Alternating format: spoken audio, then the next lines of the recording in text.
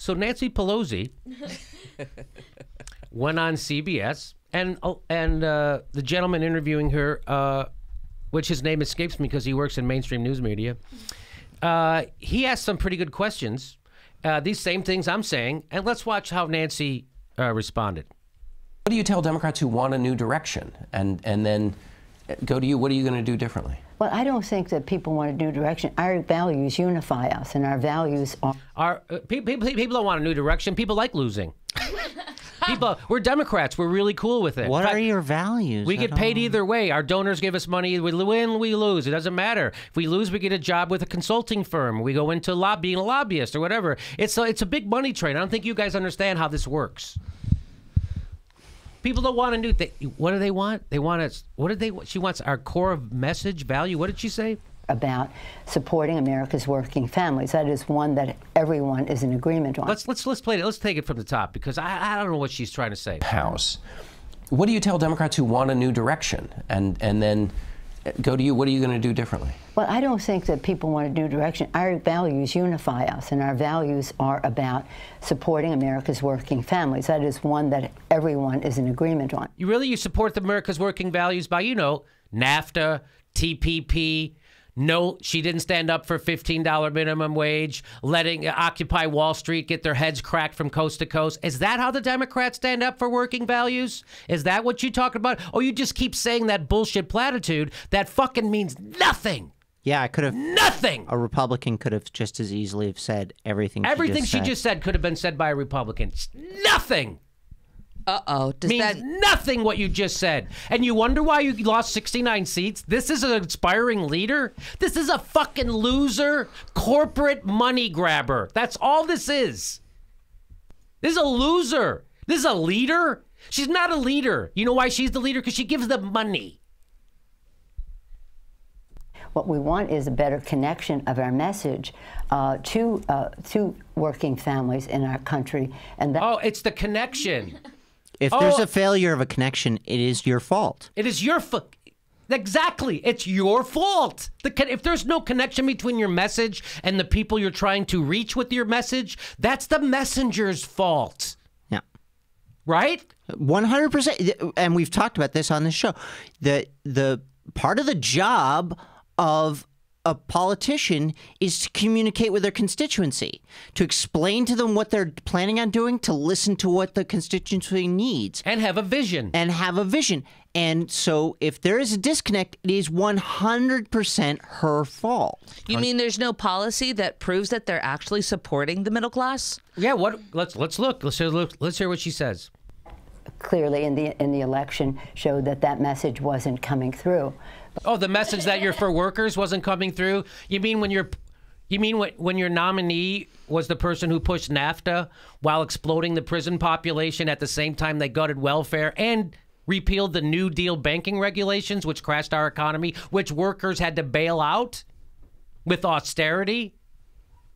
You mean that message? Pick a side. Which message is getting through? What the message that the message got through? The Democrats turned their back on workers. That's the fucking message. And instead of saying, wow, message received, we screwed up and we got in bed with Wall Street, which is diametrically opposed to workers. We got it now. We're getting back in bed with unions and we're sticking up for fam.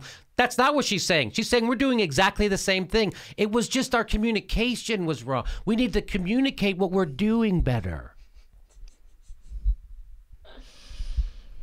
We are united in terms of the security of our country, which is our first responsibility.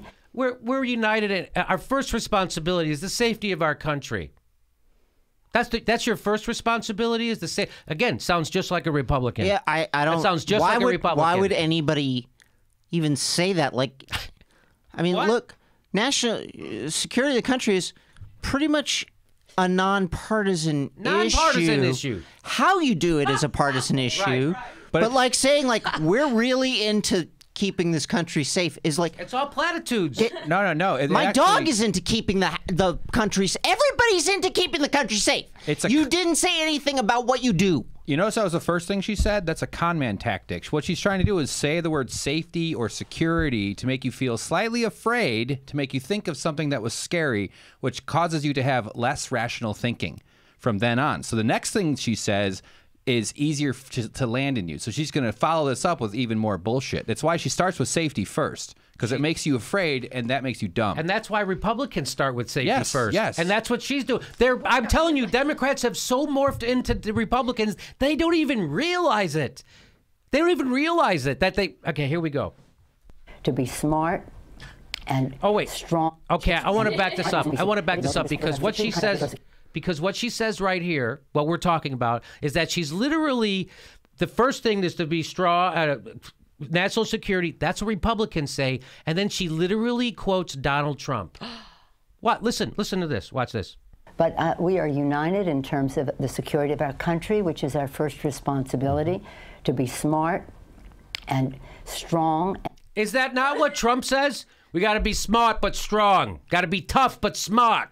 That's exactly what Trump says. So she takes a right-wing talking point that's been a right-wing talking point forever, and then she takes Donnie Tynehan's quote, literally his quote, and puts it at the bottom of right at the end of her Republican talking point of we got to have national security first, safety, strong, and then we got to be smart and strong. That's exactly what Donnie Tynehan. So I wonder how you guys lost because you're not different, Steph. Well, maybe they didn't lose. Maybe this is exactly what they wanted. Here we go. Robert? Nancy Pelosi should be the president of Oberlin College, yes. Not the House Minority Leader. Who's going to vote for Democrats? That's the face of the Democrats. And I'm not talking about physicality. I'm talking about her leadership ability.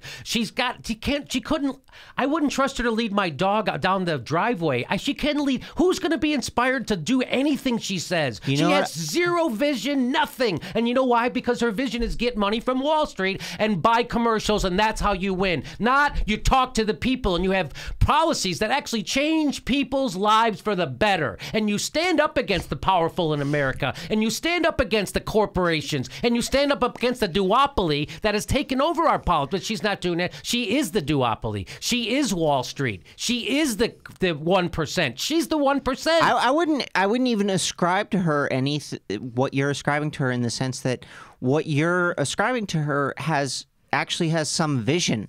What I would say is she has become just a mishmash of mediocrity. And agreed. I wouldn't even say that her motivations are even present. I think she just doesn't even know what she's doing anymore. She's just going through the motions because she has an inertia. Well, I guess I was leader. I'll always be leader. If she had the vision of I'm going to get money from Wall Street, she would be more focused in this conversation. Right. You know, it's almost like her message is still not connecting. Huh. It's interesting. I didn't feel connected to this message. It's true. Not reckless in how we protect the American people, strong in how we protect our economy. Here's my question, though. Democrats, since 2008, the numbers are ghastly for Democrats. In Senate, Democrats are down 10%. In the House, down 19.3%. And in governors, 35%. The Democrats are getting clobbered at every level over multiple elections. That seems like a real crisis for the party. You're forgetting that we were up 56. We went up so high in 2006 and 2008. And we were doing so good. There's no place to go but down. Come on. Come on. I mean, come on. You mean the country connected with the Democrats' message and you blew it? Yeah. And you blew it by not legislating to the message? Is that what you mean? And then the country realized that you guys were all full of shit because you didn't do anything for them. You gave them a Republican health care plan. You didn't re-regulate Wall Street, and jobs keep flying out of the country, and the income disparity keeps growing. And what do you say? Let me just put that in perspective. When President Clinton was elected, the Republicans came in big in the next election. When President Bush was president, we came in big in the subsequent election. When President Obama became president, the Republicans came in big in the next election. I guess my question is, the Republicans reacted to. So what she's saying is, pay no attention. It's This just is just the way it works. This is just the way it works. There's nothing that I did wrong. There's nothing wrong. The Democrats shouldn't be in the majority because it doesn't matter what your message is. It's just a matter of cycles. So it doesn't really matter what we say or what we do or what kind of legislation a party has or a focus or a message or anything. None of that matters. It's just the way the cycles go. So it doesn't really even matter what I do or say. Then you should say something good. Then say something you else. Should do something. If it doesn't matter, then do something. I agree. You know what's noticeable here? No policy. Zero policy, no ideas, no vision, no nothing. Not even, she can't, not only do they not have a vision, she can't even see what's happening right in front of her. She doesn't even know what's happening right now. Losses with a big revolution and a change. They have a very new president at the top of their party now.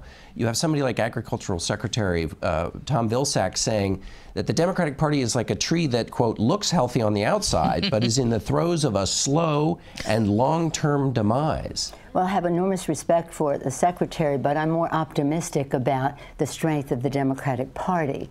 Even though nothing gives you hope, there's no reason to have optimism. You have absolutely no, you've been getting wiped out election after election after election. You have no plans on how to fix that. You have no plans on how to connect with working people because you don't have a fucking message for them. Hillary Clinton's message was TPP and open borders. That was her message. That was her dream, by the way, that the WikiLeaks revealed that she said to bankers, that her dream is an open borders hemisphere. That was her dream. And what I would say, because you talked about these numbers, of some reasons to be hopeful, because it's necessary, because this is about policy. It's not about politics. It's about politics for some, but for us it's about protecting Medicare, Social Security, good paying jobs for America's workers, protecting a woman's right to choose, issues that unify us. But let me just say this. In a time that a president... So she says, let me just say this. So here comes her big, right? She's ready. She's going to, here's my message, and here's what I'm going to tell the people of America. Here it comes, and everybody's afraid of Trump. Well, I'm the new leader. I'm the leader in the House, and I lead the people's, I lead the people's delegation. I'm in for the people. Here's what I got to say to those people. The change in president from one party to the next. The states receive an infusion of talent.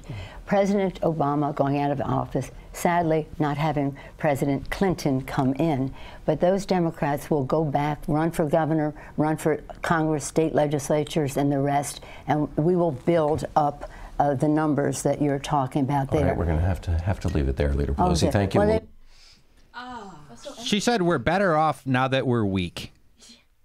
So you'll see a lot of people running and winning.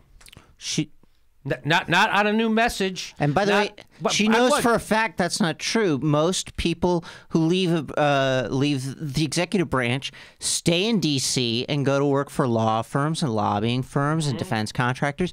What she's saying is patently false. And by the way, as a leader of the Democratic Party, what she should be articulating is this is our new strategy to win state houses. This is where we need to start winning because the entire country is gerrymandered beyond all recognition, and the only way to fix that is by winning state houses. She fucking knows it. She's not doing a goddamn thing about it. This woman seems surprised by everything that has happened. Everything that's no, it's all everything's the same, right? Okay. Her solution to new problems is old fixes. She's like, I'm counting on the unions from 1975 to help bolster our country. The ones who we've been thrown under the bus, and that's why there's no fucking unions left in America. You know, we're gonna rely on them, and then we'll get our message to them. Your message is that you've been crushing unions. That's your message. Your message in Wisconsin when the teachers were getting their unions taken away, your message was moot. No message. Stop staring at your feet while your friend's head is getting cracked. Like, do something. Like, if you do that often enough, guess what? Your friends aren't going to trust you. They're not going to be okay with this. You remember when the highest overpaid intern, Luke Russert, asked her when she's going to make room for the younger people? Yes. Yep. There's the time. It is now, because you know what? Luke Russert was right, by the way. He was. Russer 2020. Russer 2020.